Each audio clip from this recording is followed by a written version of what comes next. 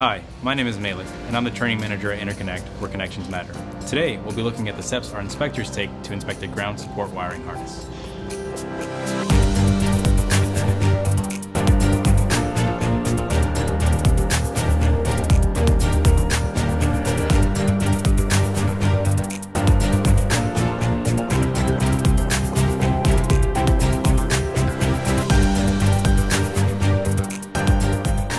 During the assembly process, inspection will be requested multiple times by the assembler.